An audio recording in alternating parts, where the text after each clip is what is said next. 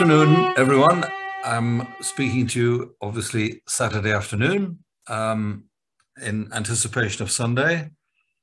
And it's a couple of weeks since I've managed to speak to you, but here we are again. And we have this wonderful gospel today for Sunday of the beginning of our Lord's ministry in St. Luke's Gospel.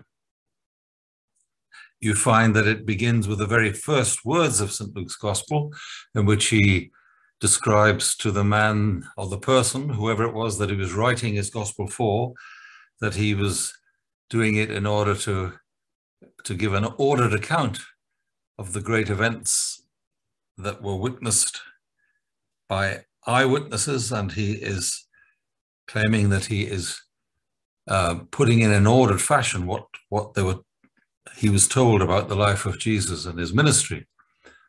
And then you skip over quite a lot of early Luke with John the Baptist and so on, and the Magnificat.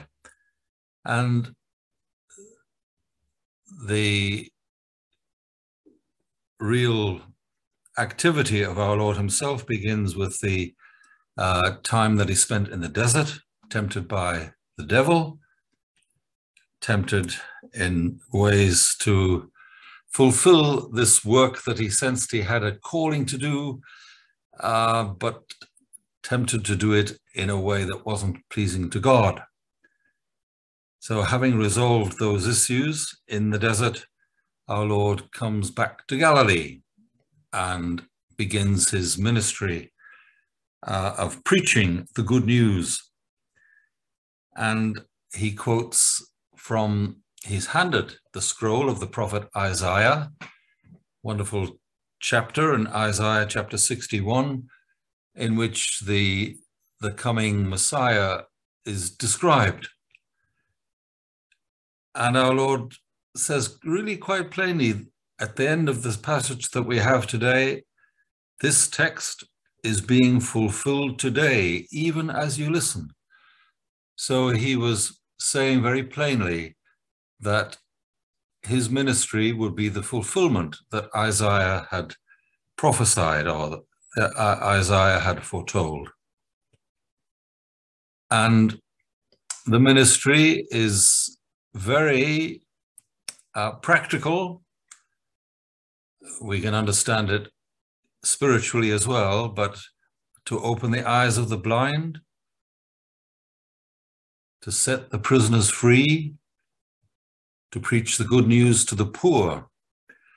It's a very strongly directed message of the compassion that is at the heart of our Lord's ministry, to come to the aid of people who are in great need.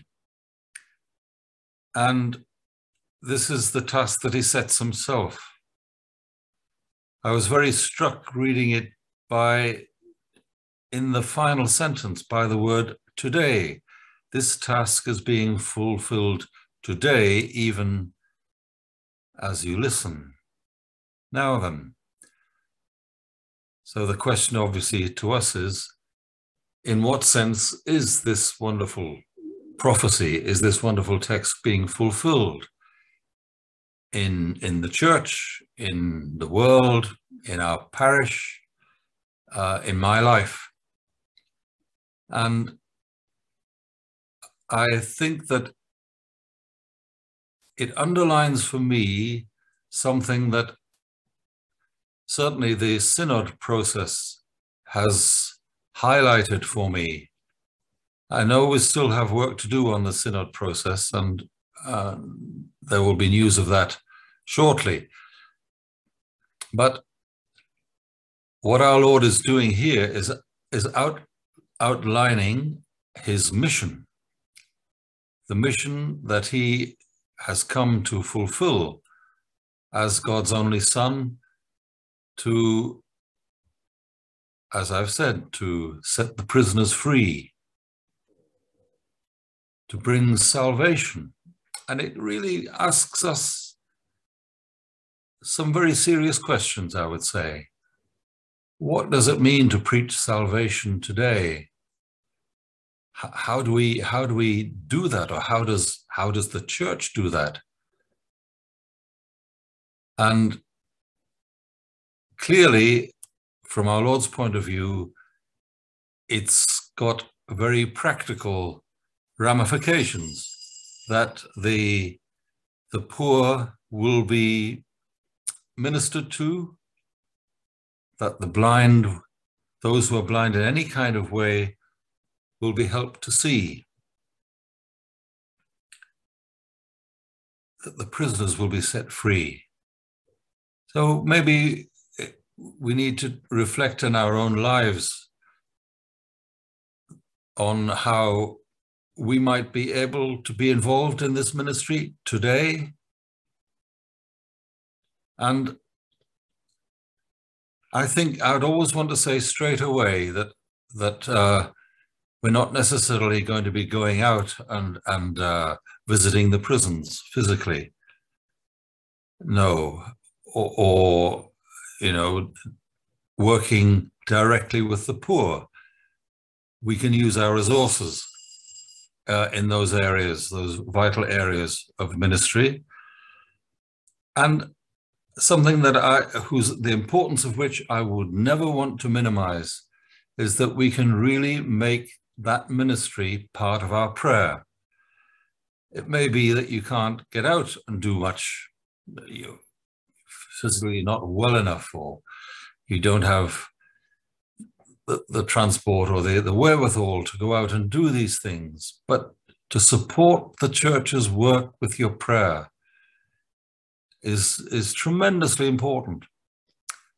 I'm rejoicing now that we have got back to our Thursdays of adoration